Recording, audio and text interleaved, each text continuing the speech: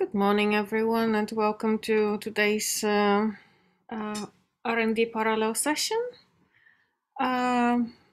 We still have a minute before the start. I just wanted to take this minute to basically get ahead of the slide presentations. We have 15 minutes allocated per speaker with 5 minutes for discussion. When you want to ask a question, please use the raise the hand option at the end of the talks. I will annotate on the slides of the speakers the remaining time. I will try to do that at 5 and 2 minutes before the end of the talk. And with that, I would like to invite our first speaker, Katharina Dort of the Justus Liebig Universität Gießen, to present her talk on silicon pixel detectors R&D for future lepton colliders. When you're ready, over to you. Okay, thanks a lot for the introduction, and also thank you for the opportunity to present our research topic here. So yes, I will talk about the silicon pixel detector R&D for future lepton colliders. Let me switch to the next slide. So there are actually several proposals for future lepton colliders, both in a linear and a circular layout, and with a wide range of maximum center of mass energies. But I guess the main topic here is that they all combine similar physics programs. So they all want to measure or want to have precision measurements for Higgs and top quark physics, but also for electroweak precision observables and beyond the standard model searches. And for all of this, you basically need an excellent vertex and tracking detector or excellent vertex and tracking detectors in order to have in order to resolve the secondary vertices and have an excellent momentum resolution. And here are a few pictures of one of these proposed future electron or lepton colliders. As I said, the vertex and tracking detectors for these experiments are essential. And of course, also the demands on them are quite stringent. So you need, first of all, of course, a very low material budget for precision measurements. And with this also comes a low power consumption in order to reduce material for cooling. And then you would also need a high spatial resolution, also good time resolution down to 5 nanoseconds or so in order to suppress background. And there's also the option to have precision timing, so approximately below 100 picoseconds for particle identification. And I would say the only good news here is that the requirements in radiation hardness are less stringent compared to LHC experiments. But of course, this we already have quite demanding requirements here, so maybe this is not a big factor. There is, of course, a big difference whether you look at a linear or a circular collider in terms of requirements for tracking detectors. I would say the main differences are related to the duty cycle for a linear collider, but then also for background levels, which tend to be higher for a linear collider, given the experiments we have looked at. And that's why I will focus in this talk on the CLIC tracker, since this belongs to the CLIC experiment, which is a linear collider. You can see here an overview of the silicon detector R&D for the CLIC tracker or for the CLIC vertex and tracker. So we've studied both monolithic sensors and also hybrid assemblies, and you see an overview of the chips we have studied here. And I will show you a few examples in the next couple of slides. And all of these studies, of course, need dedicated and well-tested, well-developed tools. And these we have well-developed and also provided for the entire community. So, for example, a readout system, simulation framework, and also an analysis framework for test beam data. So let me start with the first example chip, which is a hybrid fine-pitch pixel detector, the so-called CLIC-PIX2 readout ASIC. It has a pixel pitch of only 25 by 25 micrometers, so quite small. And as you can imagine, the bump bonding or the interconnection process is quite challenging with such a small pixel pitch. You see one example here where the sensor is bump bonded to an ASIC, and okay, the connection look very good. And we have also found that we get a very high interconnection yield of up to 99.6%. And this also means, of course, that the efficiency of our sensor is very good. So you see this, for example, here, the efficiency against the threshold is above 99.9% over quite a wide threshold range. Also, the other performance parameters look quite promising. So, for example, the position resolution it's about 3 micrometer, but for, let's say, rather thick sensors of about 130 micrometer. Okay, and the time resolution is also below 5 nanoseconds, which is what our target was. And the only, let's say, challenge so far is if we go to our target thickness of about 50 micrometer, we are still investigating to go to a high spatial resolution. So this is still something we are currently studying. There's also a different or an alternative to a bump bonding interconnection, which is using so-called anisotropic conductive films. So these are adhesive epoxy films where some conductive microparticles are embedded. And if these microparticles are crushed between pads, you get an electrical connection.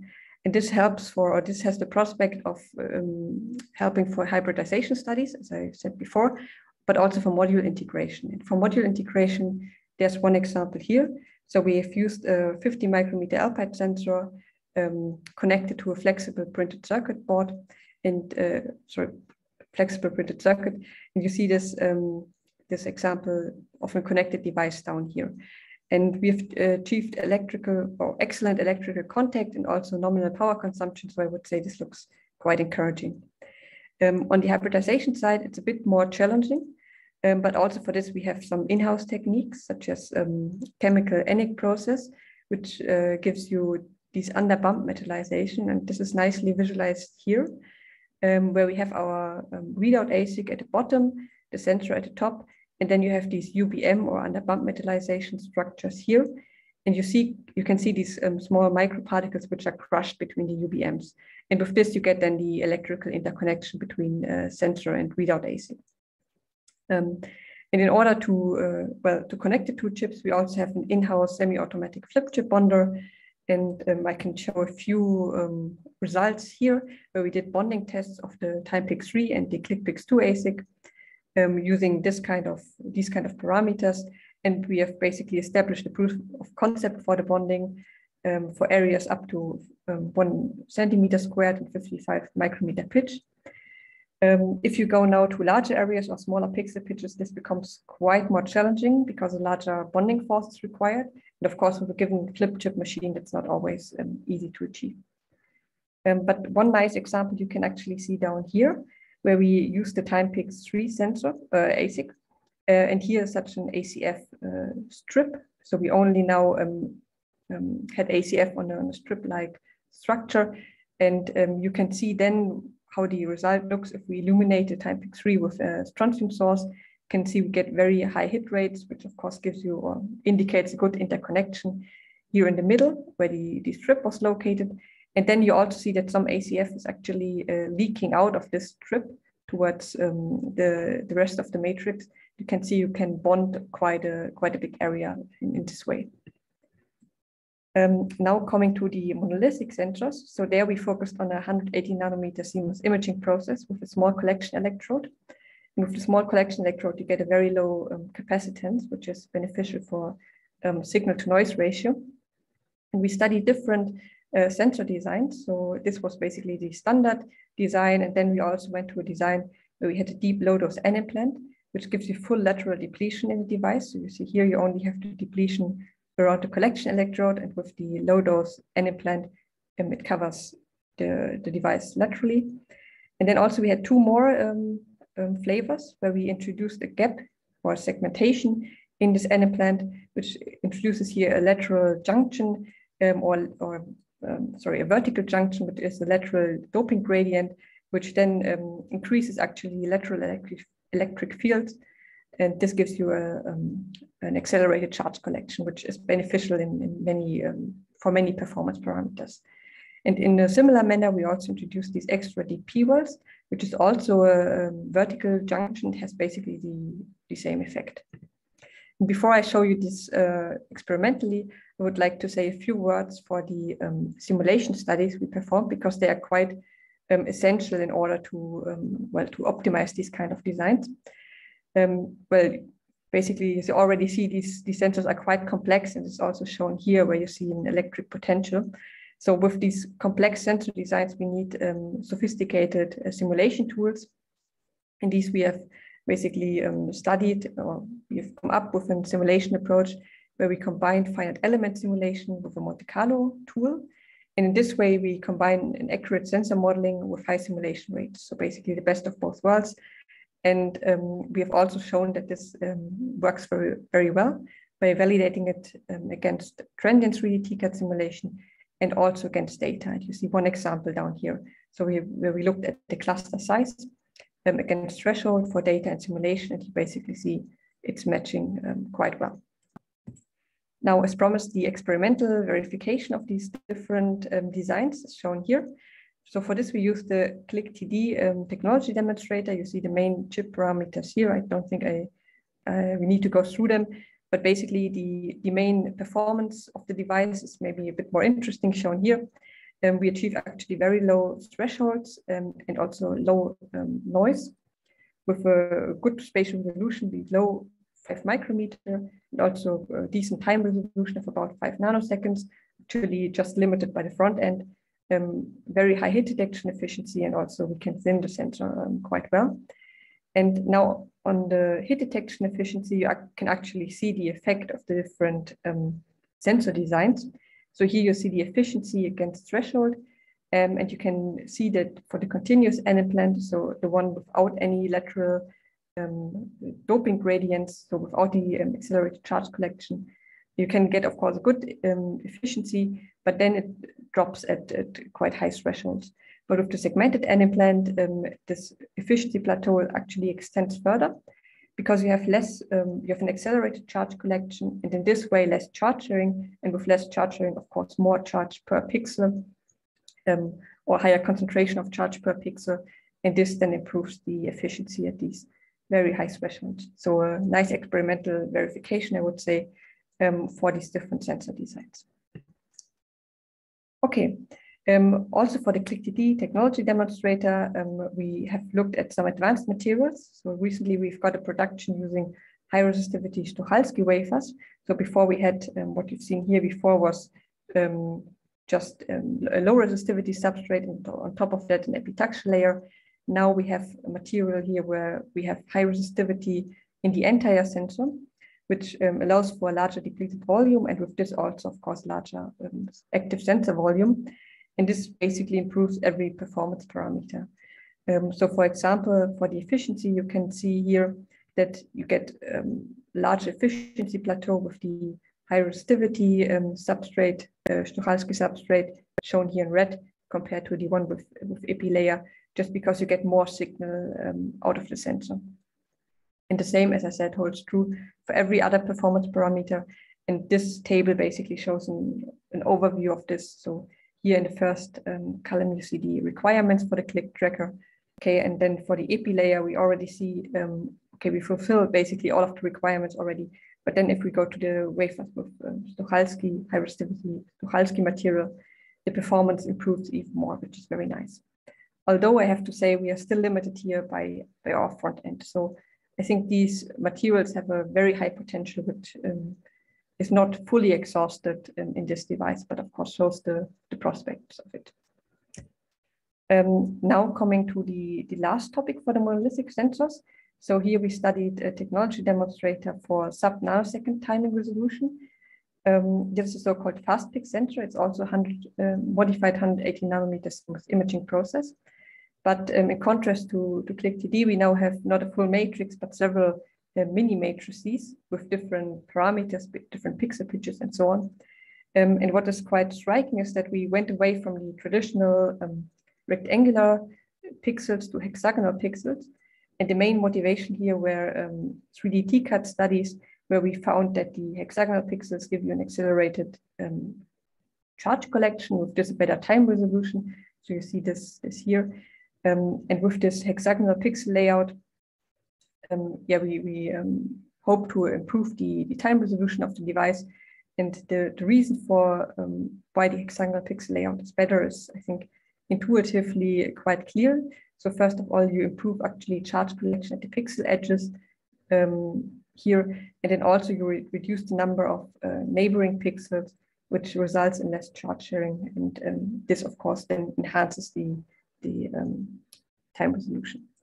Of course, with the good sensor timing, we also need a fast readout in order to resolve the sensor time. So this is also quite a complex readout design we have there. And I would like to show a few highlights of the measurements which we performed so far. First of all, the calibration shows that we can also go to very low thresholds and noise levels. And then on the timing resolution side, we have found that there's quite strong time walk effects in the device.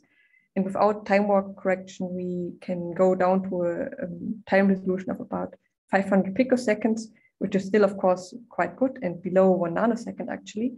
But if we then perform time walk correction, we can actually further go down here to 120, 180 picoseconds or so, depending on the specific matrix we're looking at.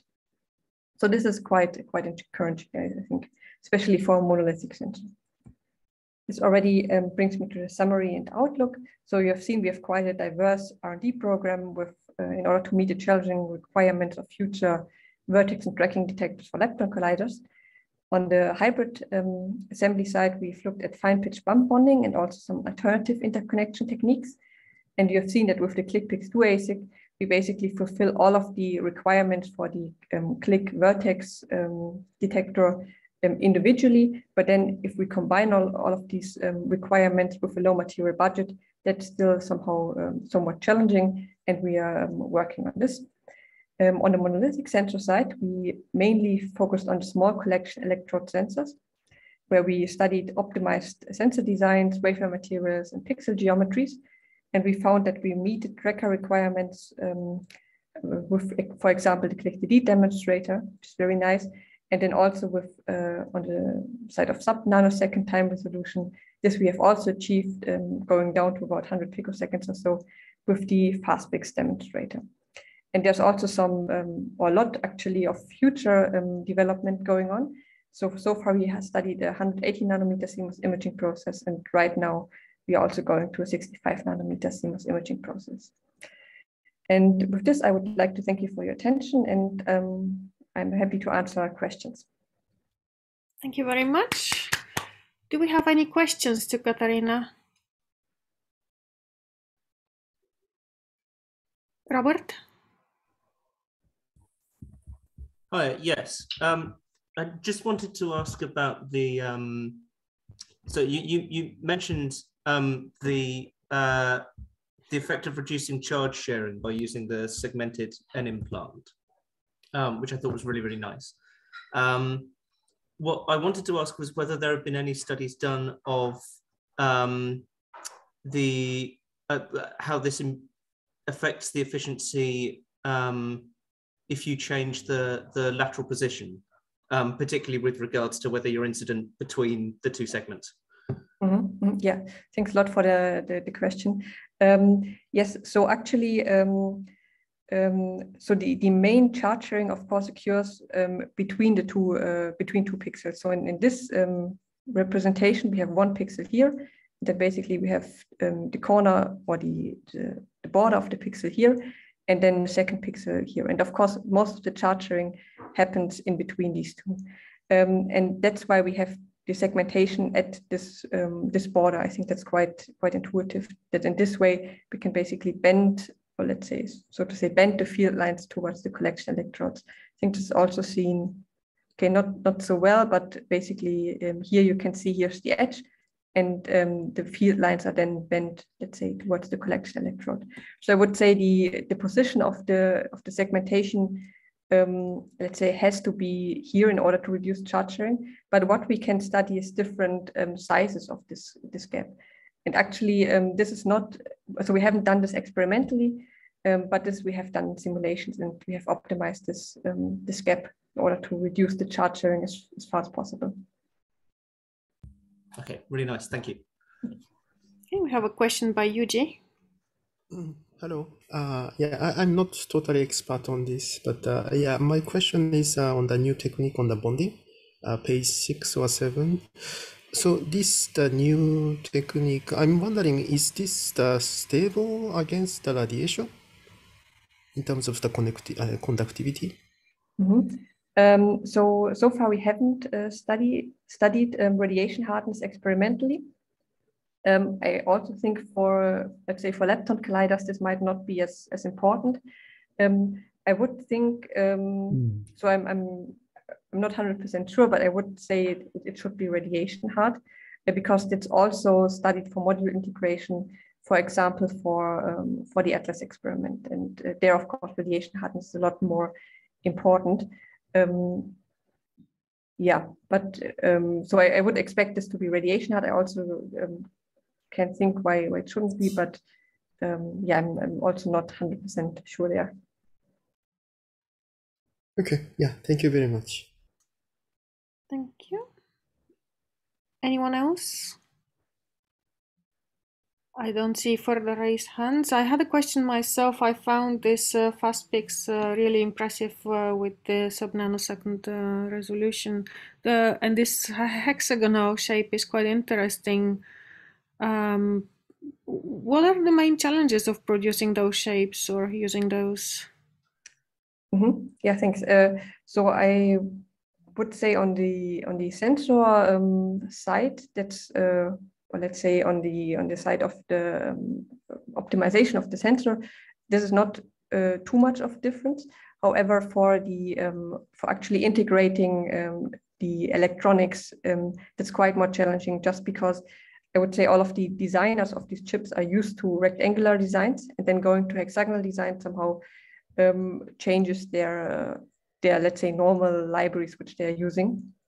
So there's quite a change in how they usually design chips.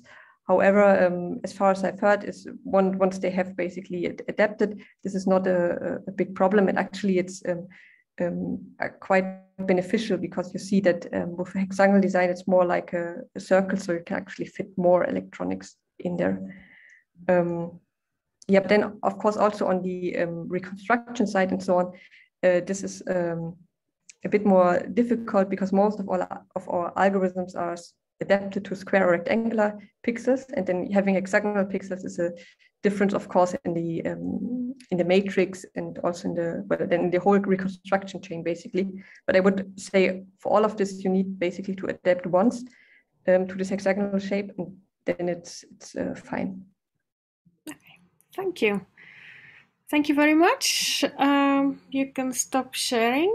And with that, I would like to invite our next speaker, Priyanka Kashru from Gran Sasso Science Institute.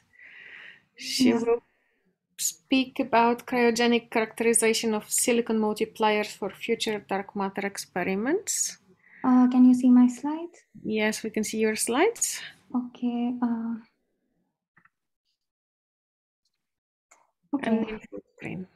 Okay, so I will start. Hi, everyone. I'm thankful to the organizers for the opportunity to let me present my work on cryogenic characterization of silicon photomultipliers for the future dark matter experiments. So let me set the course for the presentation with this list of contents. First, we will see what are the goals for the future dark matter detectors, with the focus on liquid argon detectors and their future. Then I will discuss the fundamentals of SIPMs, the kinds of SIPMs we have used for our studies. And then I will dive into the technical aspects of quantifying SIPMs, such as noise characterization, timing resolution, and photon detection efficiency. And finally, I will end with the conclusions and outlook. So let's start with the goals. The goals for the future noble liquid dark matter experiments is firstly to keep low radioactive background from the detector body, photodetectors, and detector target mass, aiming for sensitivity closer to neutrino floor, achieving low energy threshold to observe smaller cross sections, high energy precision, high precision position reconstruction to facilitate localization of background and signal events. Increased exposure time for better background to signal discrimination. And my studies have been largely focused on achieving the third and the fourth bullet points of this set goals. Sorry, I cannot move my slides. Okay, sorry, I could not move my slides. Okay, here are some important detector technology requirements that we have to follow to build our next generation liquid argon based dark matter detector. As far as the detector body and materials are concerned, the radioactivity should be less than 1 millibecquerel per kilogram. Concerning photodetector requirements, apart from it being highly radio pure, they should have photon detection efficiency at 420 nanometer at 9 volts over voltage, greater than 40%. Then the dark count rate, which is intrinsically produced in the photosensors at 9 volts over voltage at 77 Kelvin, should be less than 0.1 hertz per millimeter square. And the total contribution to neutron background should be less than 0.1 neutrons per 200 ton-year exposure. Lastly, the intrinsic noise probability originating again from the photosensors at 9 volts over voltage should be less than 50%. And with these set goals for physics and photodetection in mind, now I will move to more specific liquid argon dark matter detector called DarkSide20K, which will be the first dark matter detector to employ silicon photomultipliers as photodetectors at a mass production scale. And this is a famous exclusion plot here showing the cross section versus the mass of the beam detected. And with the dashed blue line here, you can see that the sensitivity of DarkSide20K reaches to nearly 10 to the minus 48 centimeter square of cross section, with its target run period of 10 years with a 20 kilogram fiducial volume. And then the other dotted and dashed lines are the projected sensitivity at different exposures. Now, to realize this sensitivity, SIPMs were chosen as the photodetector technology. So let's try to now understand why SIPMs were the first choice for the photodetection.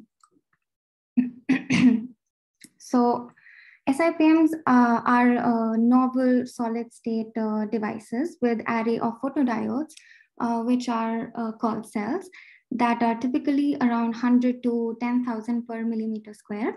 The SIPMs have several advantages against PMTs. Their compact geometry, low operating voltage, excellent timing resolution, excellent photon resolution, high photon detection efficiency, low radioactivity, low costs, and their ability to be easily scaled for mass production. So, however, all these perks come at a price. They are temperature dependent, and so we need to minimize these noises in order to reduce the rate of accidental coincidences at low energy thresholds. So the current technologies for large area SIPMs are RGB sensitive SIPMs, and it has the photon detection efficiency maximum around 550 nanometer wavelength. And then there are the near UV SIPMs, which are sensitive to shorter wavelengths, having maximum photon detection efficiency around 400 nanometer, as you can see in this figure. So for our purpose, since argon scintillation wavelength after wavelength shifting is around 420 nanometer, we chose the near UV SIPMs. The devices selected are FPK near UV HD cryo SIPMs produced by LFoundry, which are 1 centimeter square in size and with the specifications mentioned here. The temperature dependent noises of these SIPMs are highly low, significantly low compared to the other technologies for the purpose of cryogenic characterization. So let's now move on to the noise characterization. Here you can see the side cross-sectional view of the SIPM showing different kinds of intrinsic noises. The primary event is triggered due to the thermal agitation, which gives rise to the dark count rate. And this can further trigger an avalanche in the neighboring cell instantaneously, producing internal crosstalk, or also known as direct crosstalk. Additionally, when a trapped electron or hole is released in the same cell, it is referred to as after pulsing. And if the trapped electron or hole is released in the neighboring cell, it's referred to as delayed crosstalk. So the dominant contribution of noise in SIPMs is mainly due to direct crosstalk and dark count rate. This is the 1 centimeter square device we use for our studies. And here you can see the pulse spectrum observed at 77 Kelvin that identifies single photoelectron peaks with a single photon resolution. And so these are the results for the dark count rate and external and internal crosstalk measurements. We achieved a dark count rate of the order of 1 millicounts per second per millimeter square, which has a negligible effect on our argon scintillation signal. And on the right here is the internal crosstalk, or as I said, direct crosstalk, studied with and without the laser illumination. And the quadratic behavior here with the laser illumination is due to the deviation from the pure Poissonian distribution following a geometric chain crosstalk model. And so the range in which the internal crosstalk varies is 2 to 10 volts of voltage with 5 to 60% of probability. And now, apart from these intrinsic noises discussed before, we observed that the photons emitted by the SIPMs can be reflected around in the detector medium and can be detected by the other SIPMs. This in turn triggers an avalanche in the SIPMs and create another source of noise.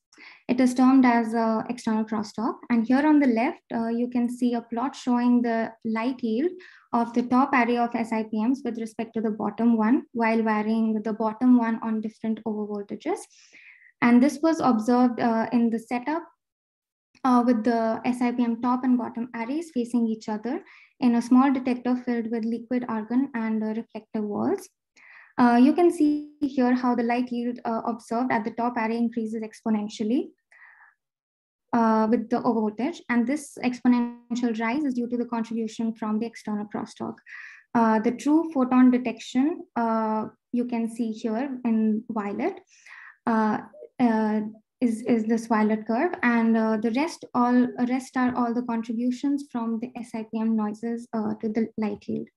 The key point here to notice is that external crosstalk, though a noise factor in SIPMs, has a significantly less impact on the light yield compared to the internal crosstalk. Now, to study this anomalous feature in light yield, a dedicated setup to study external crosstalk was designed to be tested in vacuum. Here you can see the picture of the external crosstalk board designed in our lab with 4 SIPMs and an aluminum cover on the top with different reflectors to test their reflectance. And on the right is the lab setup with the SIPM 1, 2, 3, and 4 marked here. And so to estimate the contribution of the external crosstalk of each SIPM, I performed unbinned maximum likelihood analysis, which is used on multivariate Poisson distribution to extract main parameters, theta 1, theta 2, theta 3, and theta 4, corresponding to the external crosstalk probability of each of the SIPMs respectively, with 16 covariance parameters denoted by theta ij. And these are the plots for the derived external crosstalk probability parameter theta for all SIPMs with respect to the source over voltage of the SIPM.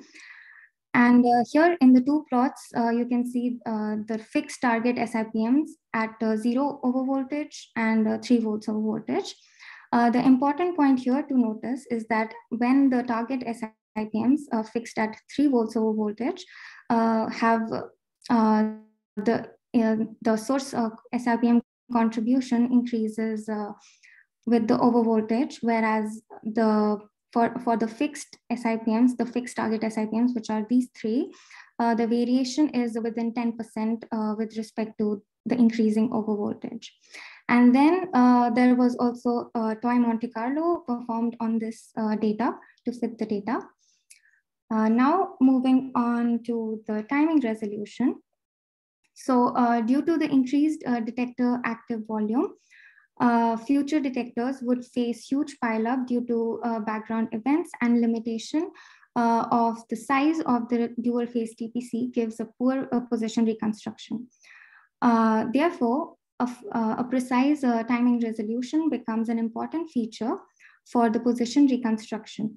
So this will facilitate particle identification through Pearl shape discrimination to estimate cuts for background event rejection. So to reduce the pileup, zero pole cancellation technique was applied digitally. And the time jitter distribution is given by the time of laser trigger minus the time of arrival of the one photoelectron signal of the SIPM. Here you can see the plot which shows the zero pole filtered signal here. And this is the original signal without any filtering, which is clearly overwhelmed by the dark noise. And whereas you can see that after filtering, the pulse is quite distinguishable. Here are the results for the single photon timing resolution at 300 Kelvin and 77 Kelvin. We had two different preamplifiers for the SIPMs just to compare the performances. And the timing resolution reaches 150 picoseconds at 77 Kelvin, whereas it reaches around 280 picoseconds at 300 Kelvin. With this quantification of noise contributions and timing resolution, we need to know how efficient will be the real photon detection. And for that, we need to move to the next section, which is the photon detection efficiency. So the photon detection efficiency measurements at a cryogenic temperature need to be carried out to have conclusive estimates for the performance of future detectors.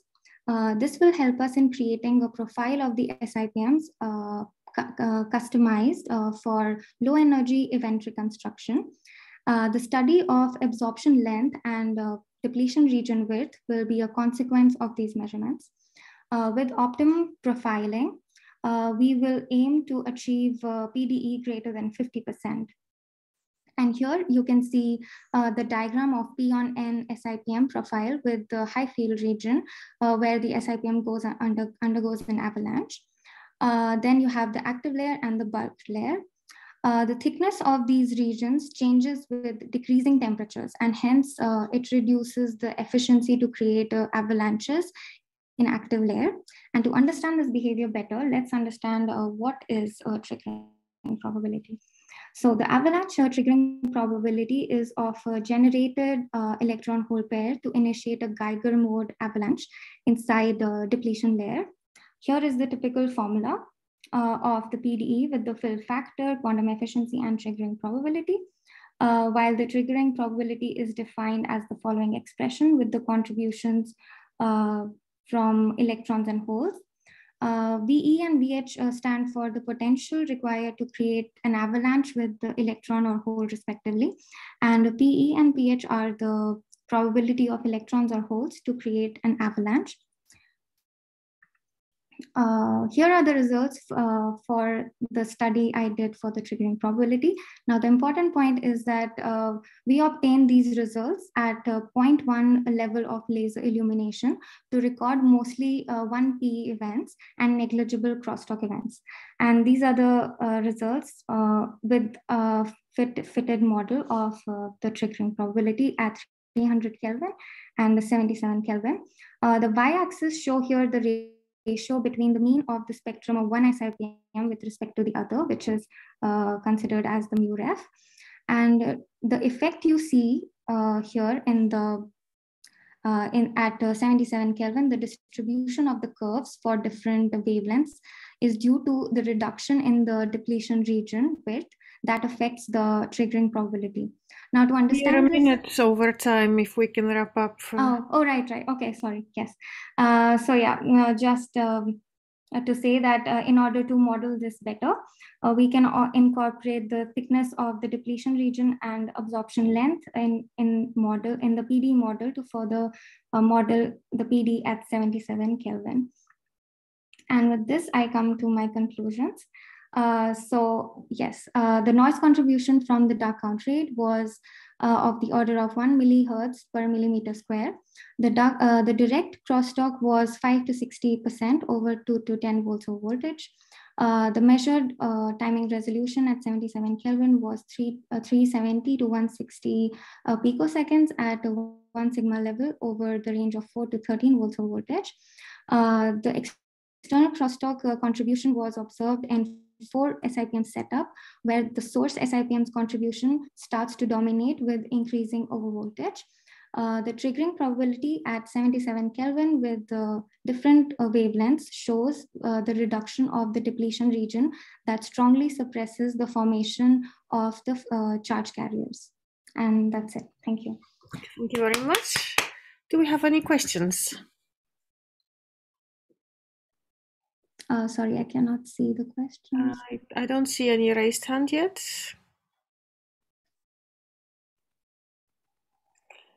Okay, we don't have any questions, and in the interest of time, I would move directly to the next speaker. Thank you very much. You can stop sharing. Our next speaker is Daniele Pasciuto from ENFN Pisa. Hi, everybody. Hello, Daniele. Would you like to start sharing your slides? I'm trying. 1 second. Okay. Yes. Okay. Can you see my slides? Yes, I can. Okay. I'd like to try a full mode. So I'll start.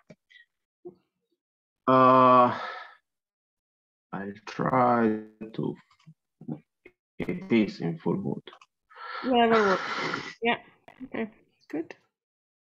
Yeah, I think I cannot more than this. Perfect. Whenever you're ready, over to you. Okay. So good morning, everybody. I will talk today about a brief report on the development and the construction of the Mitsui electromagnetic calorimeter mechanical structures that will at Fermilab in Chicago, close to Chicago. So after a short introduction of the experiment, we will give a look to the main components of the calorimeter and their production status. So Mitsui is a conversion of a muon into an electron in the field of an aluminum atom. The experimental apparatus is very complex. It is composed by 3 superconductive solenoids that produce an intense muon beam, which is stopped in the aluminum target. And then a straw tracker and the electromagnetic calorimeter measure the particles in the final state. So the detector solenoid volume is covered by the cosmic ray Vita that is not shown in this picture, and to reduce cosmic muons induced backgrounds. So Mitsui has been completely designed by a large international collaboration, and we are now building it.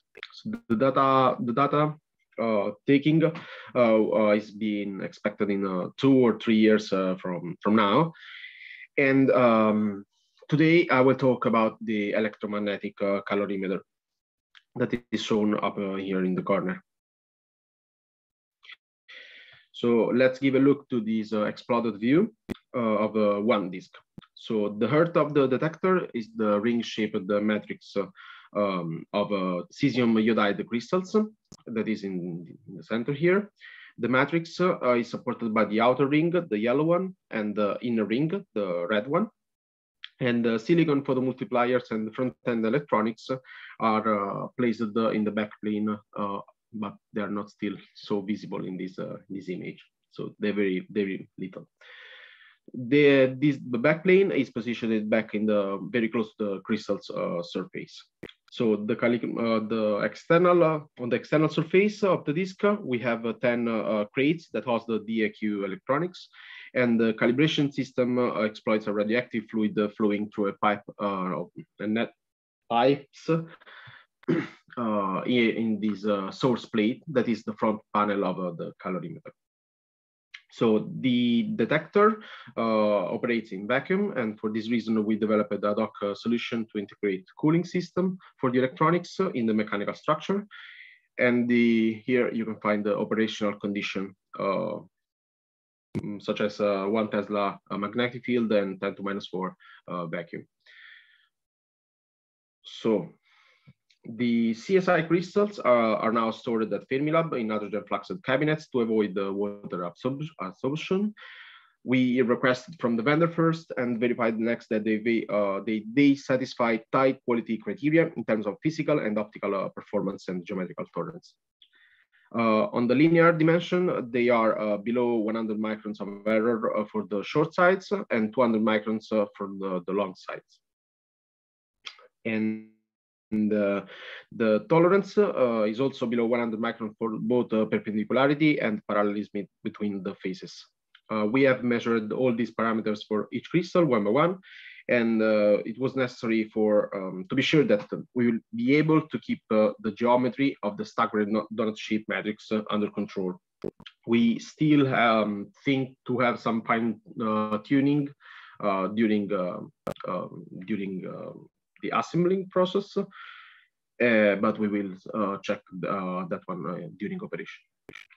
So the main problem of building the matrix of crystal is predicting the effect of stacking so many rows or columns of crystals. And we have performed many tests with SCMM to understand the effects of vertical and horizontal stacking and the effects of all the Tyvek and tabular sheets that wrap all the crystals. So we have developed a simple model to estimate the crystal vertical and horizontal pitches and predict the position of each matrix element, including the extreme elements, to determine the maximum, the matrix envelope and the CPM's location. Thanks to this model, we gained the confidence on the necessary tolerance we should have on the design of the crystal and the CPM support structure. So each crystal will face two Hamamatsu wide area silicon photomultiplier grouped together in a single module with a copper holder for optimizing the cooling and thermal control, two front-end electronics boards, see here in the CAD model, and a fiber for flashing, calibrating laser directly on the crystal face. For improving the thermal contact, CPMs are glued with a vacuum-proof glue on the holder, which is fastened on the backplane cooling lines to make an easy substitution in case of failure. Keep temperature low and steady is very important to reduce dark current noise and to keep CPM gain stable over time. So in the picture here, you can see the gluing process in Frascati in Italy with a custom template. The outer ring is the main support structure of the detector. It is made of a monolithic C-shaped profile machined from a whole block of aluminum 6082. And the internal surface has a stairway to the position of the crystals. And the two aluminum rings have been built and checked for quality assurance in their dimensions. And one is a Fermilab, one in Italy for assembly test. About the inner ring, it performs a fundamental function for the alignment of the crystal matrix.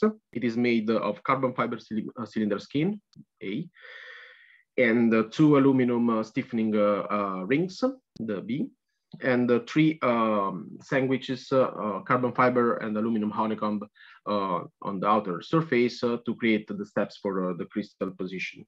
So the design took in account the request of employing the minimum possible amount of material to minimize particle energy losses, which is a crucial aspect in our experiment.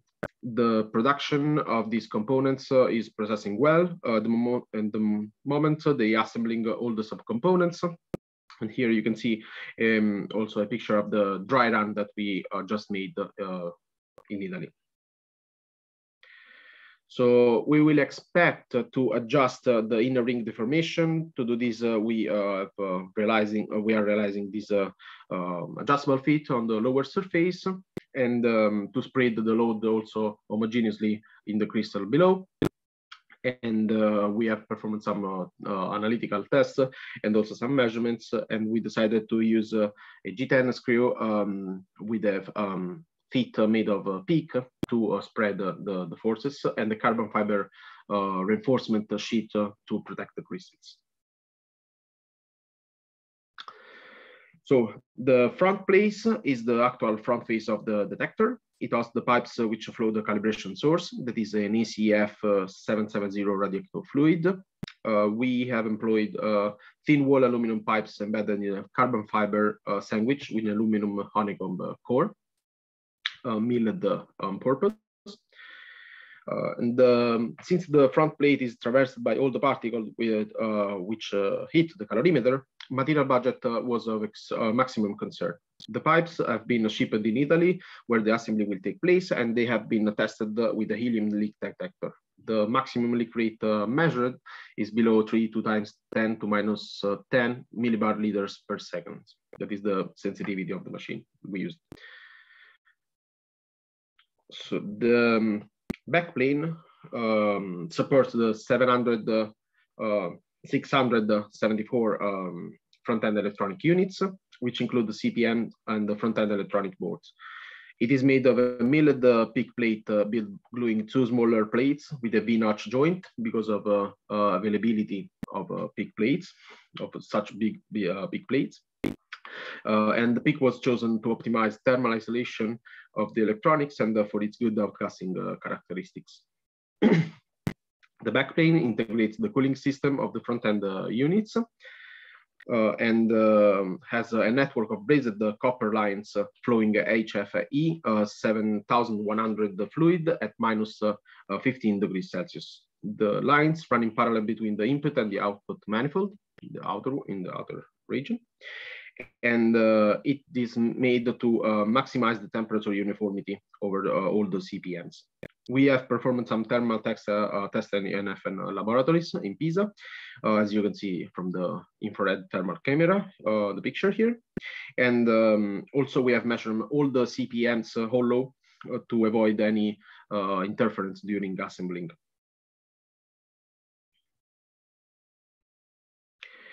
The DAQ crates are placed on the external surface of the calorimeter, and they host the DAQ boards. At the same time, they cool them. To reduce the crate envelope and to optimize the thermal performance, we embedded the cooling lines in the lateral walls.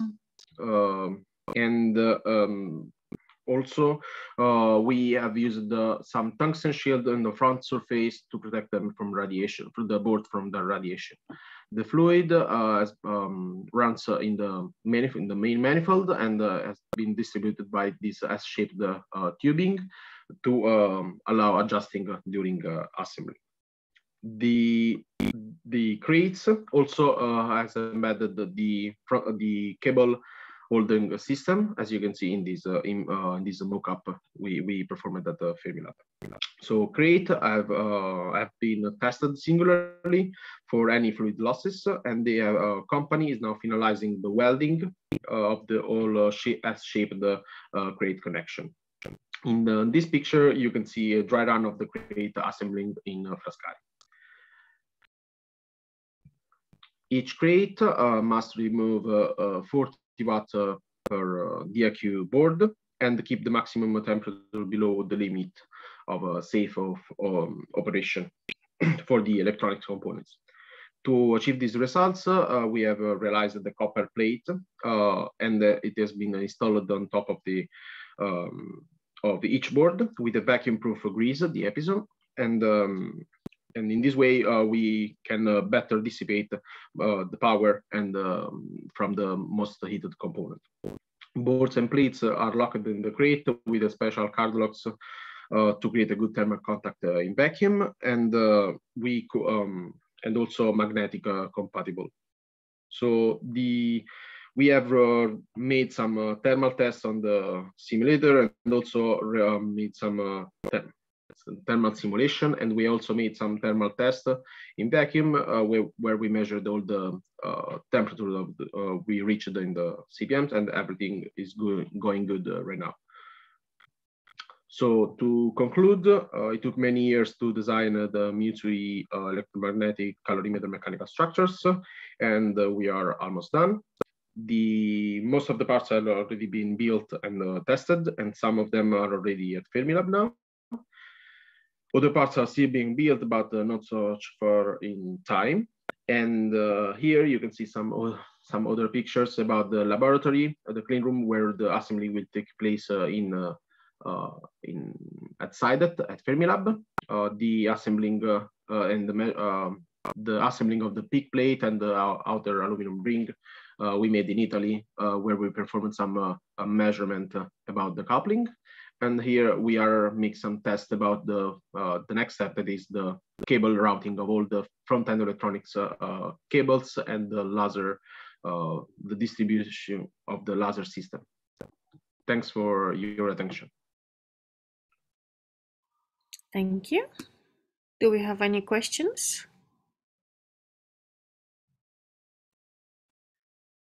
You say those frames were transported to Fermilab.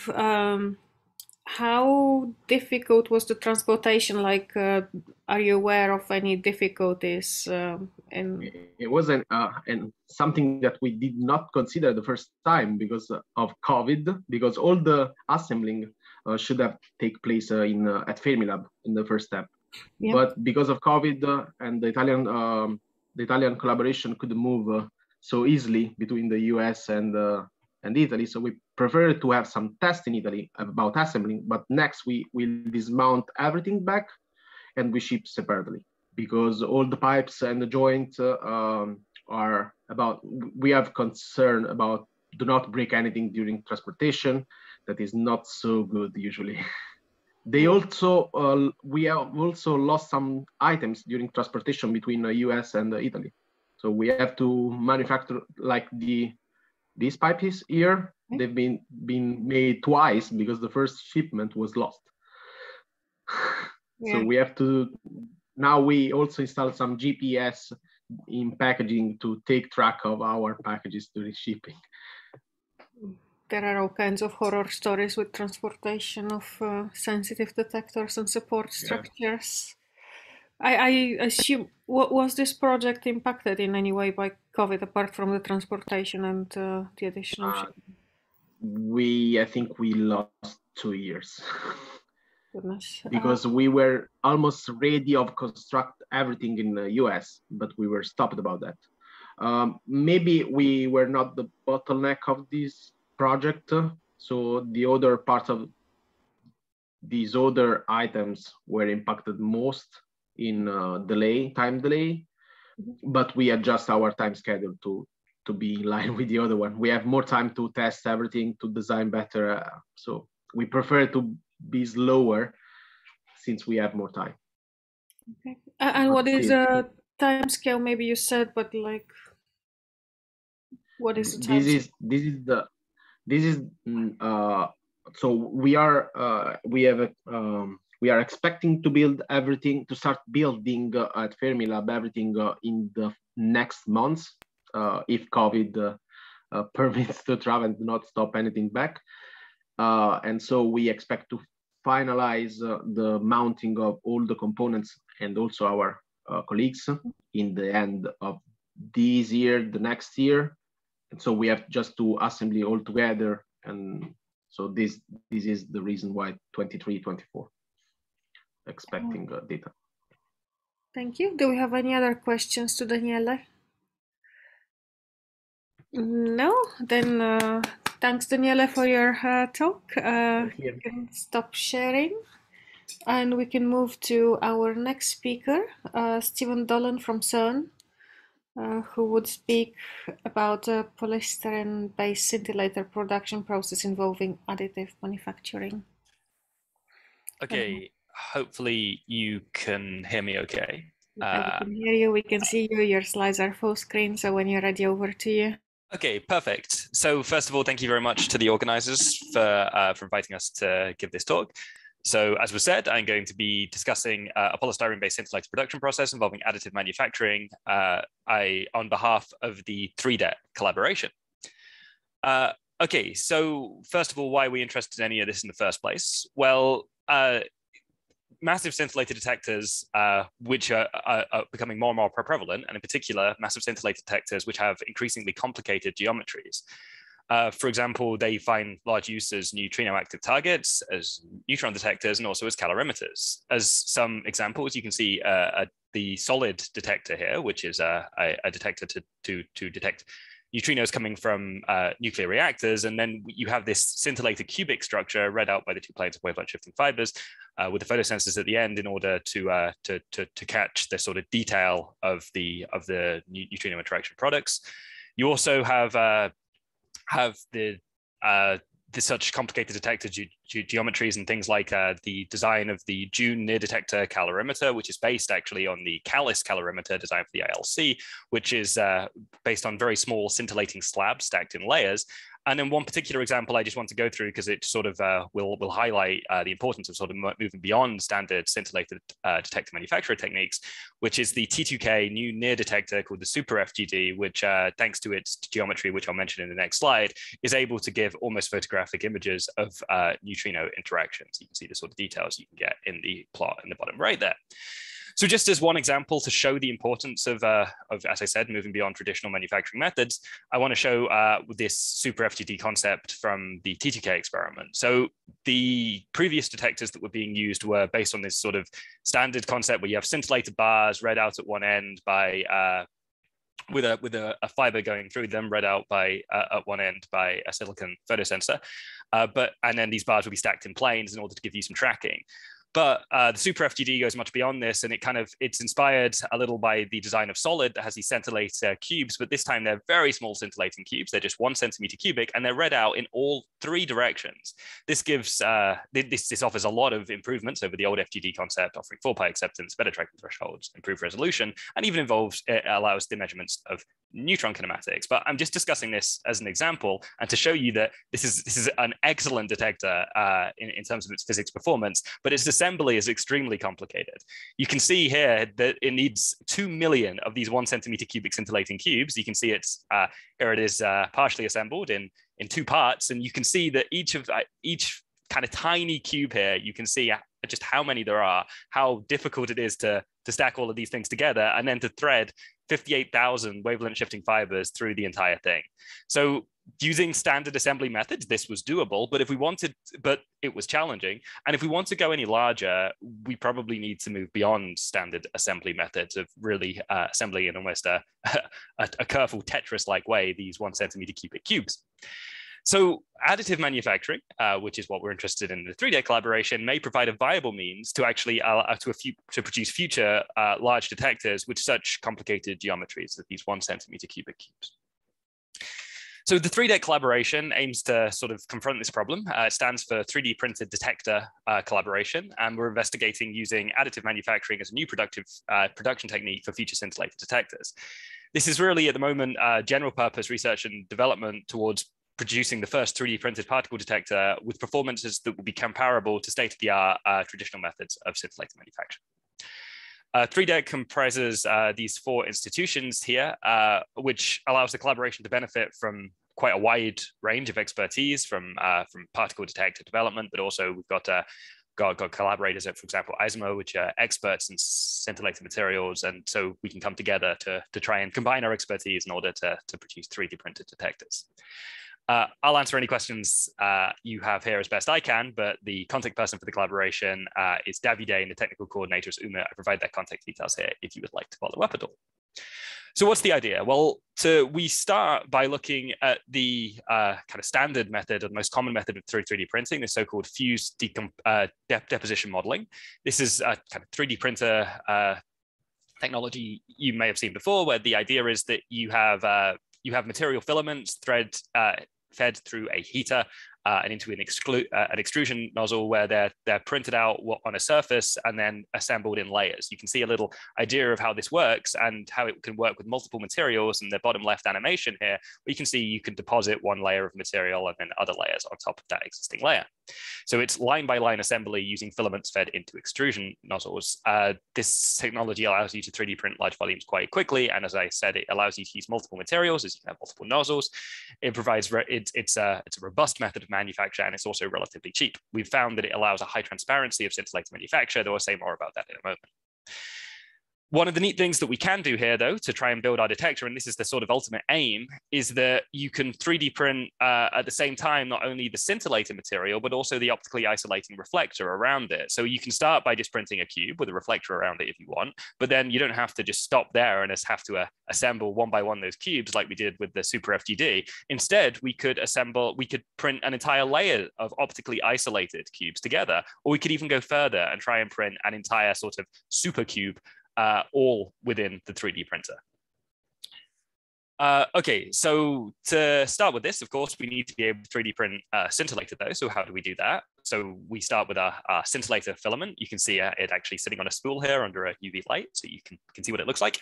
We wanted to start with something very well known, so we took polystyrene and then the activator and the shifter, but found that this on its own would be too brittle to go through the sort of FDM procedure. It would break, and so we add a 5% biphenyl as a plasticizer in order to make the material suitable for FDM. Of course, the more non-scintillating things you add into your scintillator, the less your light yield is going to be, and also this can also affect transparency. So we try producing scintillator with different types of plasticizers with different degrees. You can see that it does have the potential to degrade the transparency. You've got no plasticizer on the left, and you've got different different propositions for different plasticizers as you go along. What we find is just with 5% biphenyl, we find that the light output really isn't reduced too much. It's what you're seeing in this plot here. But it gives us the sort of malleability of the scintillator filament that's required for the FDM procedure. Now we're working though with the base chemical composition being polystyrene. So we're working with something that's very well known and it's been deployed in particle detectors many times before. So there's no need to invent any new chemical composition for this 3D printing of scintillator detectors. We can just use well-established material. So the proof of concept is, first of all, can we actually 3D print a little scintillator cube? What we found is that if you immediately print the cube and you look at what you get, you see it actually doesn't look so great. It looks like you've got a not very transparent material, but it's actually just the surface that has this issue, and it's characteristic of FDM and the way the material cools. So if you polish the outside of the cube you get here, you get something which is very nice and transparent. So we're able to get a very high transparency here. And so this isn't so much of a problem. We then produce scintillator cubes using this method and also using standard techniques. And then we can compare the light yield we get for under cosmic and source exposure and make a comparison of how our 3D printed cube compares with other methods of scintillator manufacture. In each of these cases, I should point out the photosensor is coupled directly with the cube. There's no fibers or anything. So when we do this, we find that under an exposure to cosmics, there's nothing really to tell between the different scintillator manufacture technologies, which is good. So our 3D printed cube is working as well as traditionally produced cubes. When we look to source exposure, you see that the 3D printed cube does, so this is the x-axis here is number of ADC counts. And you can see that we do fall off a little earlier, but it's really not a very dramatic change. And it is comparable to other scintillator detector techniques. So this is very positive. And this, to read more about any of that, you can have a look at the first paper from this collaboration, which reported on this sort of proof of concept. Everything else I say in this talk, we're going beyond that. So the first thing that we looked at was, of course, we can produce different geometries as well. We can produce long bars of scintillator. So you can see an example here of a long bar of scintillator produced using 3 different techniques with our 3D printed scintillator at the bottom. And you can see maybe it isn't quite so transparent as the other two. But what we found is that we can actually, there's the exact way in which you print the scintillator has a little bit of freedom. And so what we found is we could optimize some of the printing properties in order to achieve a reasonable attenuation length. We got to a 20 centimeter attenuation length at the moment, but there's scope for improvement. What you can see is that what we actually could do is to try and avoid air bubbles forming in the printing procedure, which affects the transparency. We can aim for a higher fill factor, but it's really a balance. If you want a very high fill factor, so you don't have any air bubbles, you might compromise a little your geometrical tolerance. So there's a careful game of optimization that can be played in order to try and optimize your scintillator detector transparency. You can see that in the optimization that was done, we were able to get the performance of the scintillator improved significantly when looking through the long bar. You can see that we went from really plateauing really dipping, way below the other scintillator production techniques before we made our optimization. After the optimization, we have something much more comparable. We still find though that when we look to our updated scintillator bar, which is what you can see here, it has still got some air bubbles in it. So there is some scope for improvement by further fine tuning the printing process. That is ongoing development. So I mentioned, so that's the printing the scintillator, but we want to be able to 3D print the optical reflector as well. And as I discussed earlier, the FDM procedure that we're using is perfectly capable of multi-material printing. So we develop an optical reflector where we use something pretty standard. We take polymer pellets, we add a reflective pigment, we extrude them to get a reflective filament that we can then use as a second filament in the 3D printing procedure. You can see the printing in process here where you're actually printing up the cubes and the filament as you go along. And so this gives us access to multi-material printing. What we aim for is a 10mm thick scintillator and a 1mm thick reflector. We check the properties of the 3D printed reflector and we find that it's pretty good. So we're in the relevant region of the relevant wavelengths, about around 420 nanometers, we find that the reflectivity we're getting from our 3D printed optical reflector is comparable with other technologies. If you actually look at it as a table, you see that whilst the 3D printing isn't quite as high as other other options, it's absolutely high enough for deployment in a detector.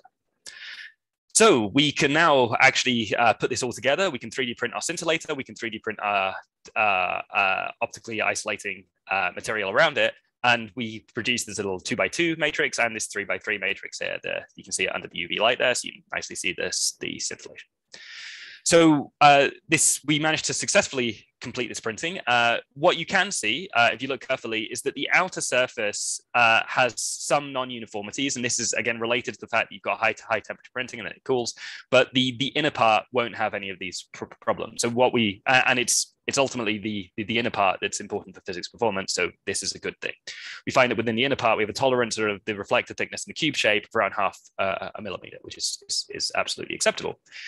However, we do find, if we look carefully, that very close to the boundary, that there's some reflector elements found within the scintillator, which obviously reduces the transparency and reduces the scintillation performance. But so there is still scope for improvement by, again, fine-tuning the printing parameters. Though we can take what we have at the moment and we can actually look at the performance of it. So our little 3D printed scintillator detector, we can instrument it in a very simple way. So we have a box here. We have photosensors on one side of the box. We have little 3D printed detector on the other side of the box. You close the box and we've got a photosensors coupled to the scintillator. We then put this box on top of another box of multiple layers of scintillating cubes with a well understood response, which allows us to trigger on cosmic rays in order to understand the response of the box here. We also expose it to source data as well. So when we go and do this, we can make some preliminary measurements that come out to be pretty promising. We measure a absolutely acceptable light output of 45 photoelectrons, and we importantly measure a low optical crosstalk probability as well of only around 2%. This is important as we needed to check that the printing of the optical isolation really didn't have any holes in it or anything, and we were able to make sure we had a good optical seal between the cubes, and we found that indeed that we do. So this is a very promising performance. So this is really where we're up to so far. We've demonstrated the feasibility of 3D printing plastic scintillator detectors using this fused decomposition method to simultaneously print both the scintillator and the optical reflector together. With further research and development, hopefully we hope that in the end, 3D printing might allow an easier and potentially cheaper realization of complex detector geometry for future physics applications. And we found that the performances of our 3D printed elements in the cube matrix are actually comparable to that using standard manufacturing techniques. So this is all looking good. However, we want to eventually go further. I kept saying that there's scope for optimization and fine tuning. And so further research and development is expected to improve performance. We think we can get to better transparency. We think we can improve the geometrical tolerances as well. We're also looking at alternative methods of 3D printing compared to fused decomposition modeling. And one thing we hope to achieve in the long run is to leave holes. So as you're printing the detector upwards, you can leave holes for fibers to be thread through, such that after your 3D printing, you really don't have to do much at all before you've got a detector which can have the fibers thread through, which can be deployed and which can be immediately used as a kind of rapid assembly of a particle detector. That's everything from me. Thank you. Thank you very much, Stephen. Do we have any questions? Hi, I have a couple of questions. Go ahead. So which temperature do you print the materials? And which 3D printer are you using for these tasks? Okay, so that bit isn't something that I worked in explicitly, sorry. So I might refer you to our technical coordinator of UMIT there. So yeah, I don't want to guess numbers, so I'll have to refer you. Sorry. No worry, thanks. Do you have another question? Okay, Tristan? Yeah. Hi, Stephen. Thanks for the really nice talk. I was just wondering, has there been any study into the long-term reliability of the printing process for a big project like the Super FGD? I just know, I have my own 3D printer, and the thought of printing 2 million of anything is quite scary. So one thing is, I guess, in terms of long-time reliability, is the scintillator aging, and that's something that we're discussing. We're currently looking into and trying to check that the aging properties of the scintillator don't differ substantially from the state of the art that we usually have, and indeed, as examples in the TTK detectors, obviously the making sure that the scintillator doesn't age badly is important. So in terms of long-term reliability, in terms of the aging, that should be okay. We also need to obviously check the sort of robustness of what you're printing as you go to larger and larger scales. But the idea is hopefully that you won't ever need to be printing kind of 2 million of those cubes. You'll be able to print, as I kind of showed back at the beginning, a sort of whole, you could print kind of a whole block of the detector at once and then assemble the detector in blocks eventually. So you don't have to be dealing with such sort of tiny elements as you did for the assembly of the Super FGD. Yeah, and on that, I think it relates to the final bullet point on the last slide, with printing with the holes for the wavelength shifting fiber. You showed on slide 7 that the outer surface needed to be polished. So is there any ideas for how you can either avoid that or implement that if you're leaving holes for the fibers? This is still definitely active R&D. So I mean, we find that the polishing, the measurements that we've made suggest that you don't need to, you don't have this problem kind of between within the you don't have this problem, for example, between the scintillator and the the optical isolation. But indeed, when you leave the holes, that potentially could become a problem. And so, yeah, that would something we will need to investigate. I don't have a complete answer whether or not we can deal with that yet. The sort of leaving space for the holes is still very much it's really just starting in terms of the R&D. Okay, thanks. And yeah, thanks again for the talk. The prospect of 3D printing detectors is very exciting. Thanks. Thank you. Marcus? Yes, this is a very nice R&D. I have just a question. During the printing, are you under a neutral atmosphere to avoid oxidation of the scintillator? Again, sorry, it's the actual 3D printing itself isn't something I was involved in as much. So I would refer you to Uma to answer that question. Sorry. Okay. Okay. I had a question on the possibility of printing of the filament. You had it on slide 5. Yes. Oh no, it was slide 6, I think. Sorry. Oh yeah. So, do you know? I mean, has it been tried? I didn't understand. And if yes, what kind of non-uniformities you would expect? I'm asking because I know my colleagues from the scintillating fiber tracker, they were very worried about any little bumps in the scintillating fiber. So any kind of non-uniformities would obviously matter. Yeah, so I mean, because as this goes, as the material is deposited through the 3D printing, you obviously melt it and then you deposit it there. So the exact non-uniformities you get when you put as you do the printing will depend exactly on the printing parameters that you have here.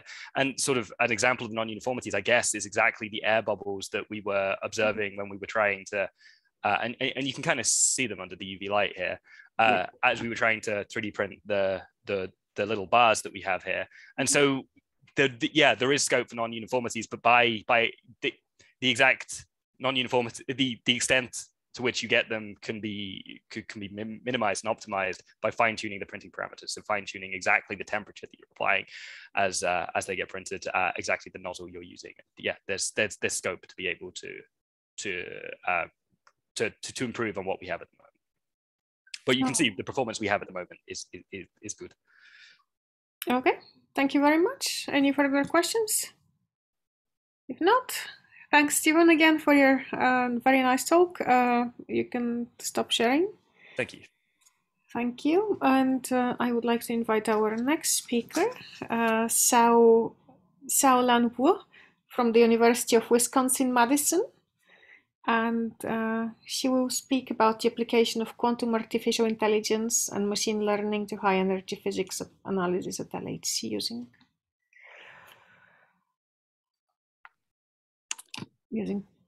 Thank you. Yeah. Go ahead. Yeah.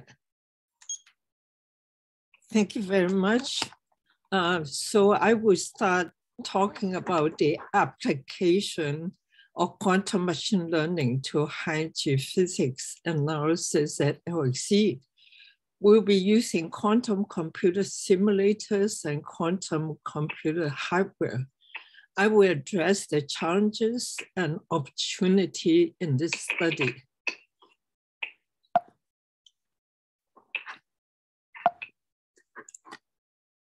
Sorry. Yeah. So we have assembled an international and interdisciplinary team of high-energy physicists and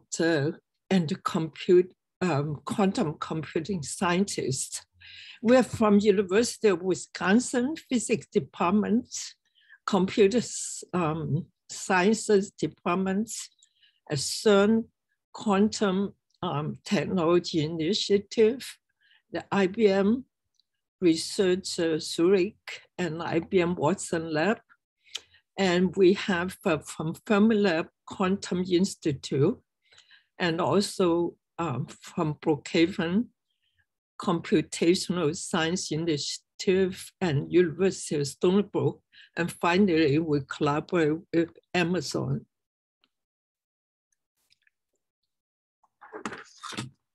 Sorry, I have one more advancing. So the machine learning in high energy physics, I should introduce to you first. The classical one we use is boosted decision tree called BDT, support vector machine, SVM, and also neural network. So our study will be using quantum computer to compare the result of the classical machine learning of these three particular algorithms.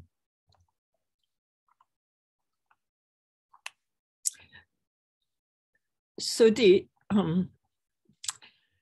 two, sorry, I'm having some problem.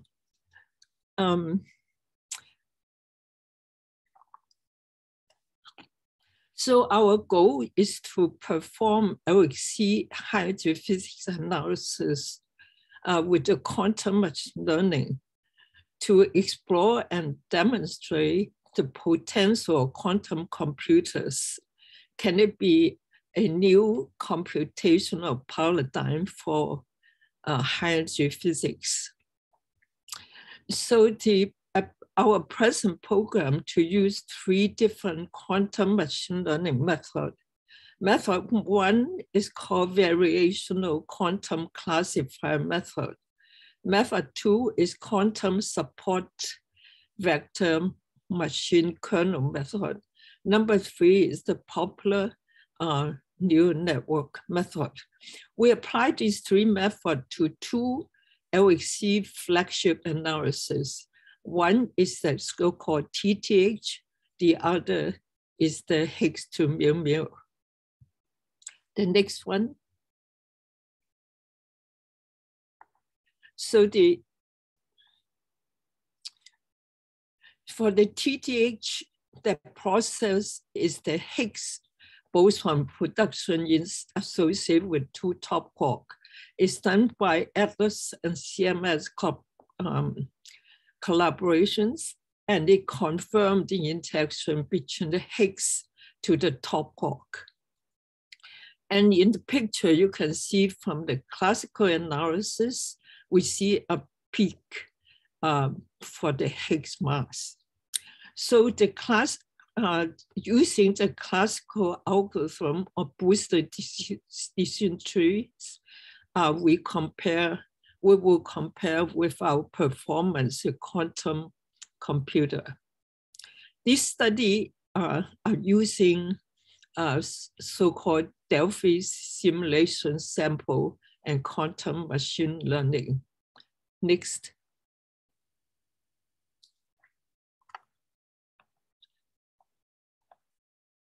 So the one is the second example, the Higgs to mu mu. And Higgs to mu mu is the very important channel. It will give you the, to prove the coupling between the Higgs to a second generation fermion. And both CMS and Atlas so far have observed 2 to 3 sigma.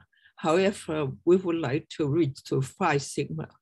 Again, for Atlas, we use the boosted decision tree.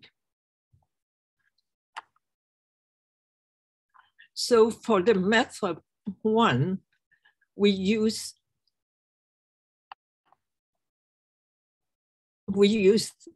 the variational quantum classifier to apply to TTH and Higgs to mu mu.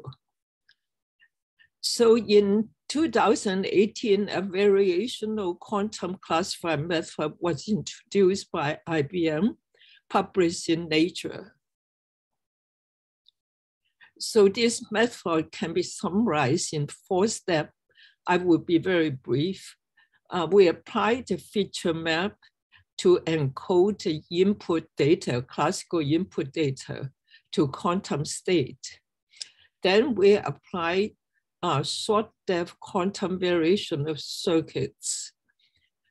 And then we measure the qubit state. And finally, we assign for each event a signal or background. When we do this study, we usually have 2 data sets. One is for training, one is for testing. Let me give you some definition. One is called ROC curve. And this curve shows the background rejection versus the signal efficiency. And the area under this ROC curve is called AUC. And so these two, both the curve and AUC, are the standard metrics for machine learning application. So here's the result for method 1. We use the method 1, which is giving, on the left, you can see that using 10 qubit TTH analysis and 100 events, the red curve is the quantum simulation curve. The other 2 curves is the BDT, the classical BDT and classical SVM. And you can see the performance are very similar. So we managed to use the quantum simulator to match, to have the performance similar to the classical BDT and SVM. On the right is the same thing, using the example of Higgs to mu mu. And on the table, you can see the AUC, the area under the ROC curve, are very similar results.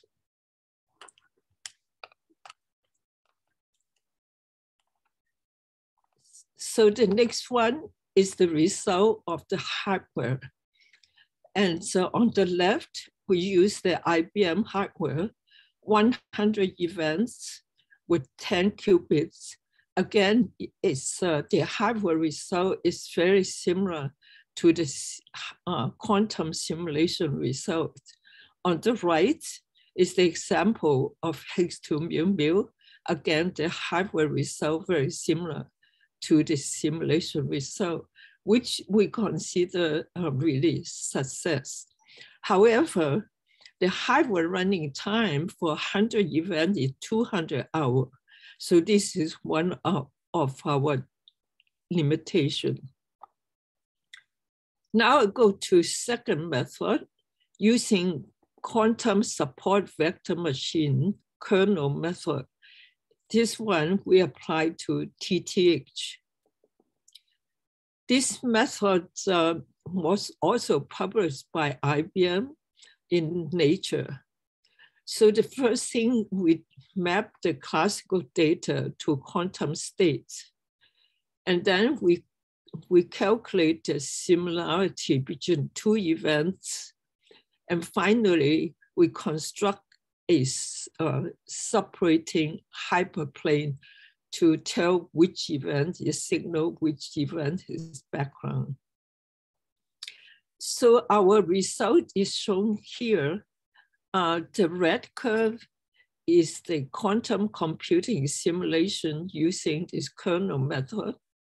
And the other curve is from BDT and SVM to classical algorithm calculation. So using 15 qubit, 20,000 events, we find the performance of the quantum simulation and the classical simulation are similar. Notice that here, this method 2, we use 20,000 events, where method 1, we use only 100 events. So this curve, this plot shows that using the algorithm from Google, from IBM, and from Amazon, all give identical results. So here is a curve. Here's a curve for comparison of the IBM hardware, which is the red curve, compared with the IBM algorithm simulation using quantum simulation. So the performance is somewhat lower for the hardware than the simulation. But here, for 100 events, when the hardware, it took only 11 hours. So this method is much faster. So method 3, which use a quantum neural network applied to TTH analysis. So so in this case, we combine the neural network algorithm with the quantum computing. So in the example we're doing, we use a hybrid method. One layer is classical, second layer is quantum, the third layer is classical again. And the result is shown here. Again, you can see the quantum algorithm simulation have very similar results from the classical neural net and the BDT. So for the hardware, it's impressive. With 100 event, 10 qubit, we obtained the IBM hardware result basically similar to the noise, no noise simulation, quantum simulation. But for this one, 100 event would actually took 384 hours. So now I come to the summary. And we have used 3 methods of quantum machine learning. Method 1 is called variational quantum classifier. We have published our results. Method 2 is quantum support vector machine kernel method. Again, we have published our result this year. And the third method is a quantum neural net method. We are still in progress. And these three methods apply to two LHC flagship analysis, TTH, where H go to 2 gamma, and then H go to 2 muon. My second summary, our results, both for simulation hardware, demonstrates that quantum machine learning can have the ability to differentiate the signal and background in a realistic physics data set. For the future development, we have to investigate further, and hopefully we can see quantum machine learning outperform classical machine learning, in particular when we have more qubits to be used. Furthermore, future quantum computer may offer speed up in quantum machine learning, which could be very crucial for high energy community, especially for the high luminosity LHC. So what are the challenges? The difficulty right now, we only use 100 events for the hardware job due to limited access. And we can only study 10 to 15 qubits in the hardware job due to limitation in circuit length and so on. So to use quantum computer hardware for machine learning in the future, high luminous LHC physics analysis, we need to demonstrate we can deal with very large number of events and using much more qubits. As of today, the maximum number of hardware qubits that I know of, IBM have 127 and Google 54. So demonstrate the future quantum computer, we need to demonstrate that they can speed up in the quantum computer. I'm confident in the near future, the quantum machine learning method can demonstrate in right now, at least in simulation, there's quantum advantage. That means quantum computing, quantum machine learning can do better than classical machine learning. So what are the opportunities now? From the roadmap presented by IBM Google, it is expected quantum hardware in the future will reduce noise, achieve a performance close to no noise quantum simulation. In addition, they are working very hard to make the speed up of quantum hardware running time.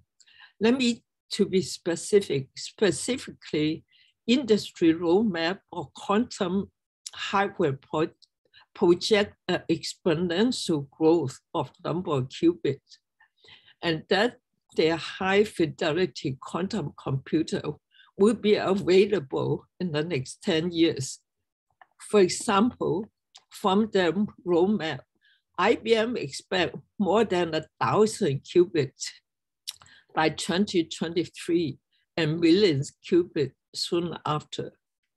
IonQ, this company, expects to have quantum computer with more than 1,000 qubits available with error corrected by 2028.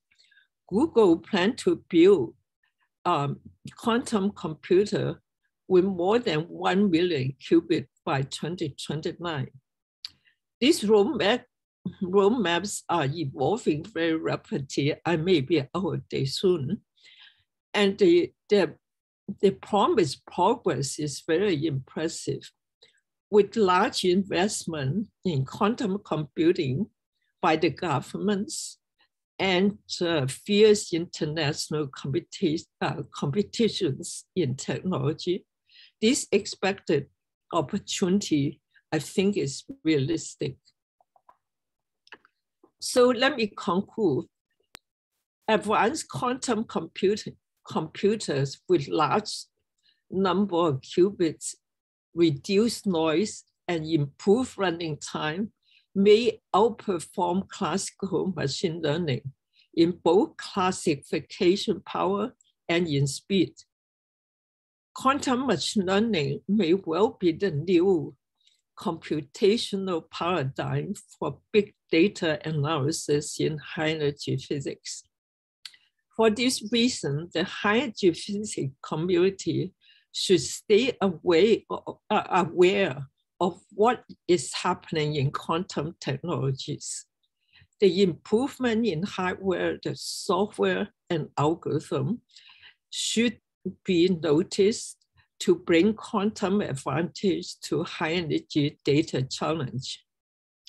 Conversely, the development of solutions unique for high-energy data challenges could also lead to contribution to the development of quantum technology. This is a quotation by me and my colleague, Xinjie Yu, which is will be published in Challenge and Opportunity in Quantum Machine Learning for High-Energy Physics in the March 2022 issue of Nature, which is coming out very soon. So my last slide is a new project. We are working to exploit unsupervised machine learning for anomaly detection using quantum computer to search for new physics.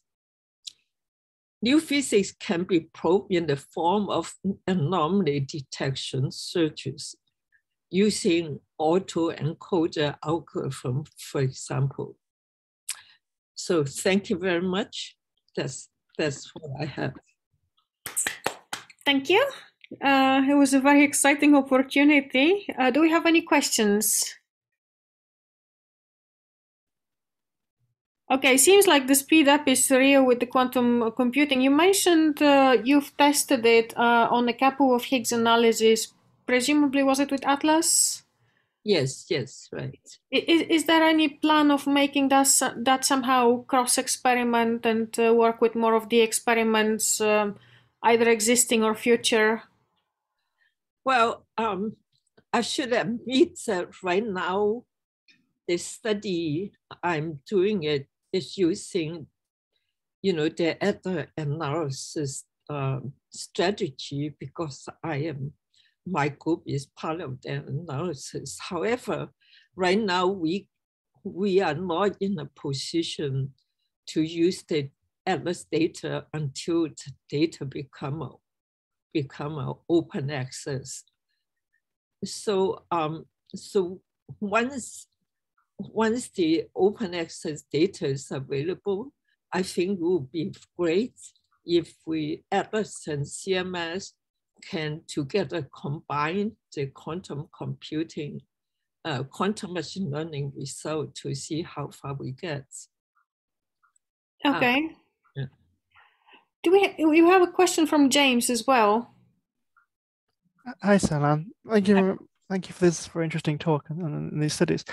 I was wondering how constraining do you find the output limitation? So the need to have the number of features being equal to the number of qubits, or is it a bit hard to say when you can only use 100 events? Is that more the limiting factor at the moment rather than the size of the number of features you can pass down? Well, I think the things that we have learned, if we have more features, then we may do better. We may be able to beat BDT. Right now, we run into a sort of a block, blocking like by the wall, that no matter how hard we work with the quantum machine learning, BDT, the classical one, do just as well. But we are confident that when for larger, for the future, I would see when we have a lot of features and events are more complicated, then quantum computer with the speed up would do better. Do I answer your question? Hello? Hello?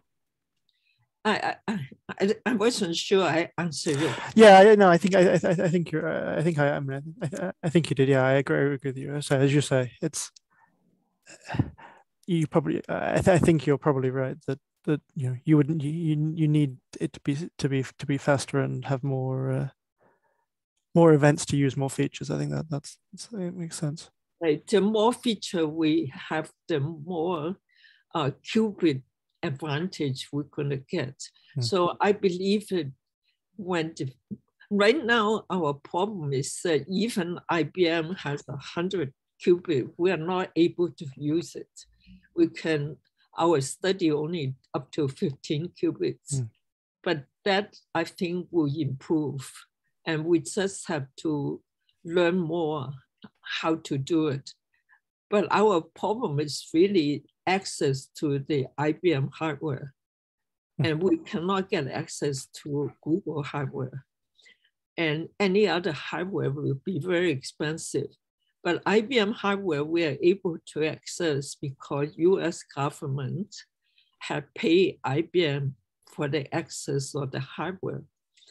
But we are still, quite far from learning how to use it efficiency. Thank you very much. Okay. Thank you, Saulan. You can stop sharing, and I would like to invite our next speaker. Thank you. Thank you very much. Our next speaker is Valentin Volkl from CERN, and he would speak about a common software for future colliders, the Key4HEP turnkey software stack. Hi, I hope you can hear me okay. Yes. I'm just trying to share my screen. I think my Zoom software has a quick hiccup at the moment. I might have to ask you to share my slides. All right. If that's possible. Apologies for that. Just a second. I need to bring them up, but it should be possible.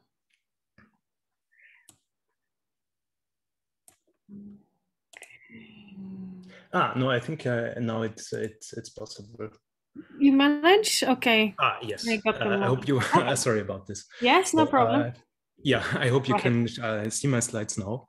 I want to thank as well the organizers for inviting me to talk about the Key4HEP project here, which is a common software for future colliders. And I want to start with fairly obvious points.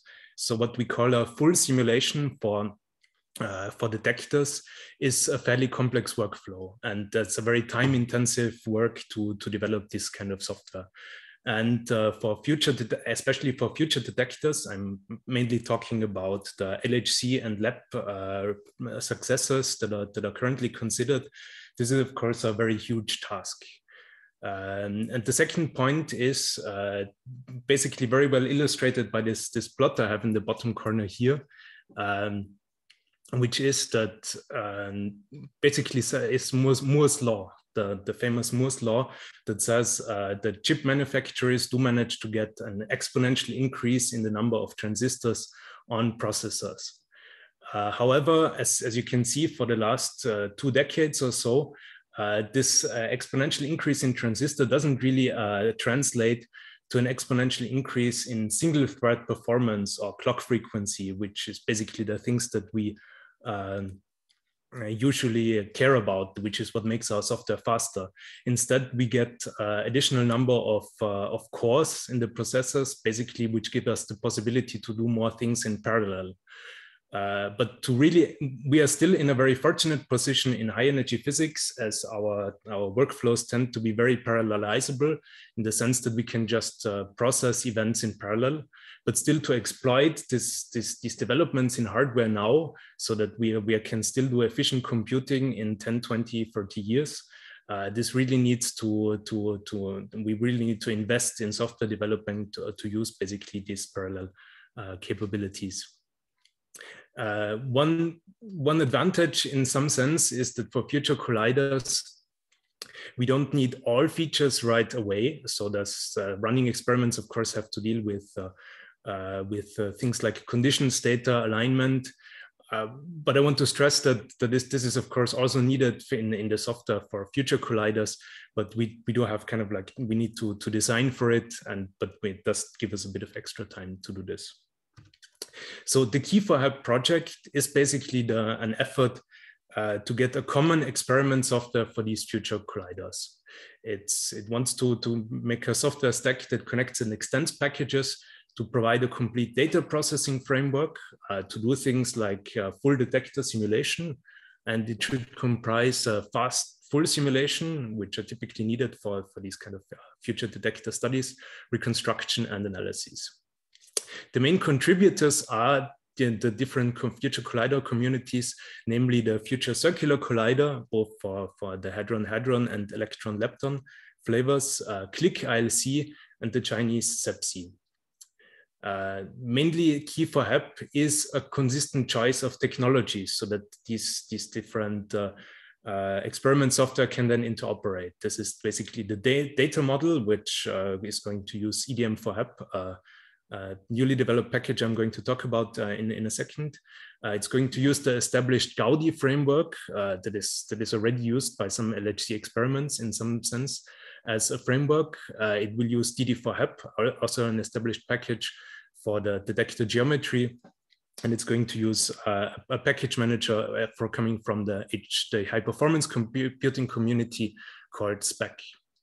The goal is furthermore to have this software to be easy to use for librarians. That means the people installing and providing the software to users, the people who are developing the softwares, and finally the users.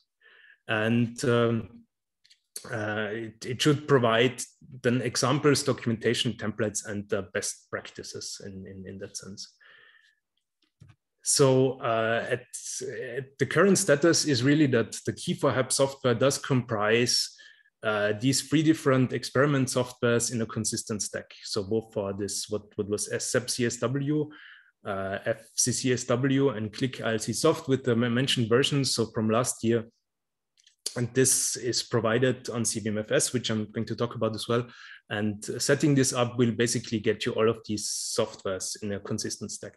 And basically there are different layers of collaboration within Key4HEP. The first one is basically to share infrastructure and tools, which allows us to basically build the softwares in one stack.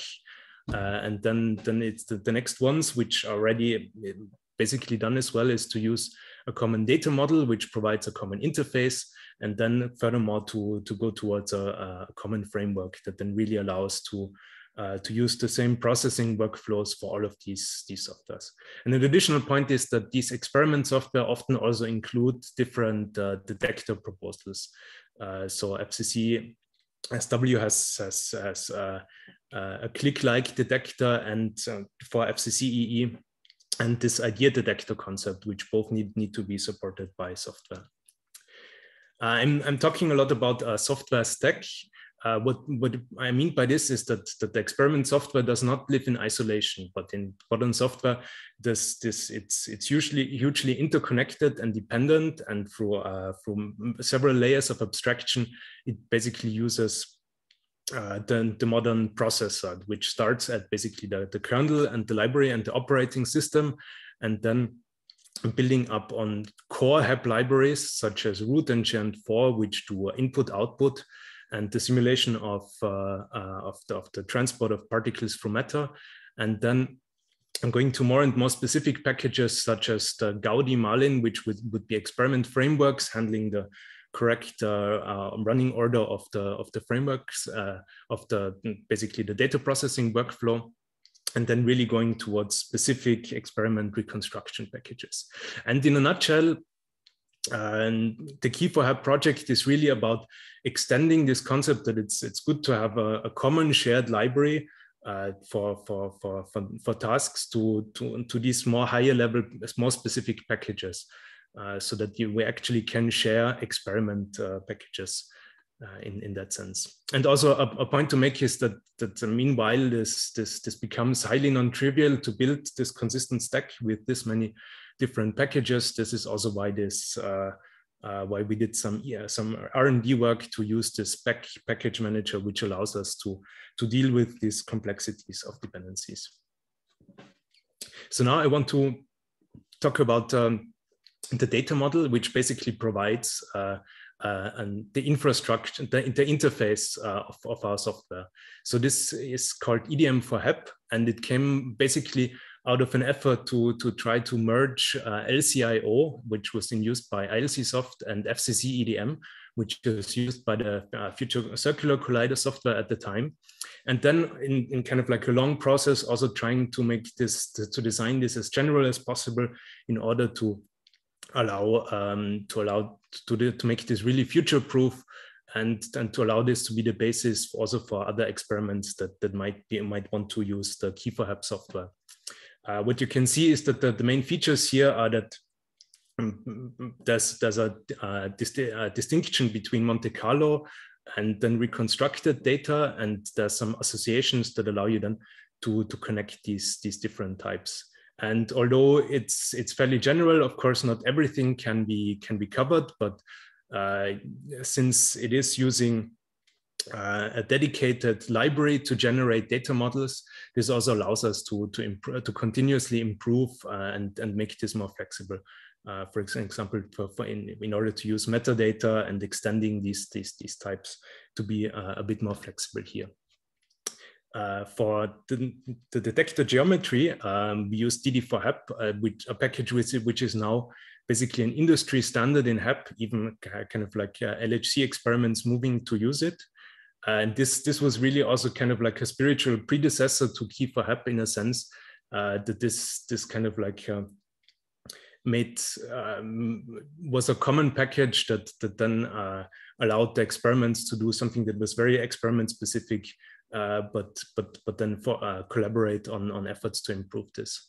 So DD4HEP aims to provide a complete detector description from a single source of information, and even adding information for like readouts, alignment, and calibration.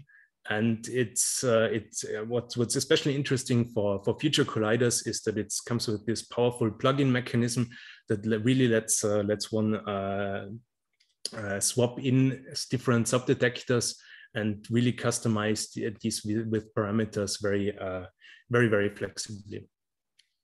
And the provided simulation tool DDSim already directly outputs to EDM4HEP, which is used by Key4HEP, so that basically with DD4HEP one can already basically generate data in the format used by Key4HEP. In terms of reconstruction, there are ongoing efforts to integrate new experiment-independent reconstruction packages. So Atlas, for now quite some time, has tried to encapsulate their tracking code in a package called ACTS. And from CMS, there's a clustering package called Clue, which we try to use. For now, there's also the ILCsoft reconstruction chain, which is usable through a package that was newly developed for Key4HEP called Key4Marlin wrappers by my colleagues Plácido Fernández and Andrés Seiler. And this allows to run all existing Marlin processors from ILCsoft in this Key4HEP Gaudi framework that was chosen to be used. So this is an important step for Key4HEP to progress to a common software, because it does a large amount of existing code that was written for ILCsoft/Marlin. And this basically allows in one workflow, as is detailed in this diagram here, to start with kind of like an Key4HEP Gaudi workflow, then use this wrapper to run a Marlin processor in the middle, and then continue with another Gaudi algorithm, so that this makes this transition period really much easier. What's there as well is then kind of like this. Now let's you both to convert the steering files, which are XML for Marlin and Gaudi, and Python for Gaudi, and the input and output. So this is lets you convert directly from LCIO, which was the data format used for ILCsoft and /Marlin, to EDM4HAP. So having this kind of common software for several different projects also allows us to focus a bit more on the software infrastructure, which usually takes also quite a bit. So we try to provide the documentation for the Key4HAP software, since it's a work in progress. Also, the documentation is somewhat a work in progress, but still tries to be kept up to date. We have a package manager that allows basically to build the whole stack from source with hiding a lot of this complexity. This allows dealing with multiple packages for testing and using different system architectures, and also would make it possible to use fairly exotic high-performance computing architectures. Very important part of modern software is to have automated builds and continuous integration where possible. So we do run a regular nightly build of the complete stack to have this tested. Basically, this runs every day, and we distribute all the releases and even nightly builds also on CVMFS. And the general philosophy is to release early and often, so to make fixes available early, which also leads to discover problems and correct feedbacks early. In terms of documentation, there's a read the docs style site on cern.ch/key4hap, and an ongoing effort is to have this to be able to run this as notebooks on the CERN Swan infrastructure, which makes it very accessible for tutorials and things like this to basically get started with this software. So I'm very much looking forward once we are able to basically run the whole Key4HAP software in the browser. Another important thing is to have, once you have a common software, it also makes it much easier to compare different software packages and to have kind of like a validation to be sure that that between releases there was no bug and issue introduced, so that you have kind of like more peace of mind when running the simulations.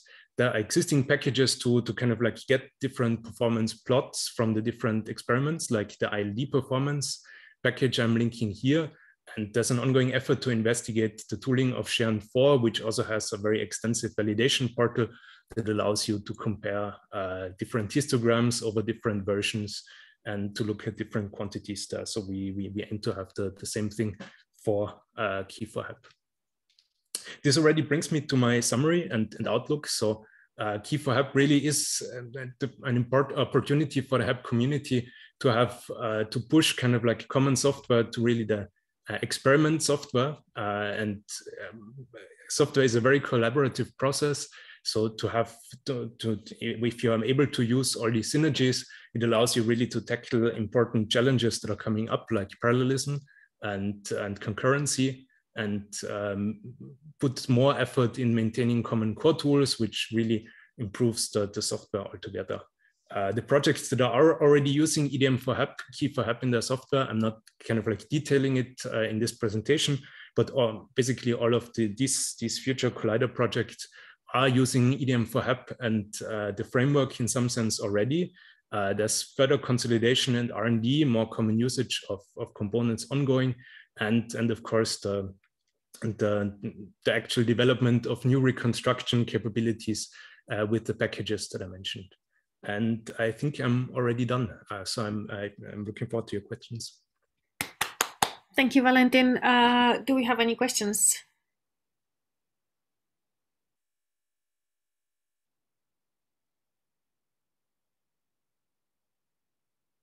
No, that doesn't seem to be the case. Okay, since we're at the end of the session and we're already a couple of minutes over time, I would like to thank all the speakers for their very interesting talks and keeping to time. I would like to remind you there is the Mattermost link. You can check out who is in Mattermost, and maybe people can ask further questions in Mattermost or by email. And I'll see you in the next sessions.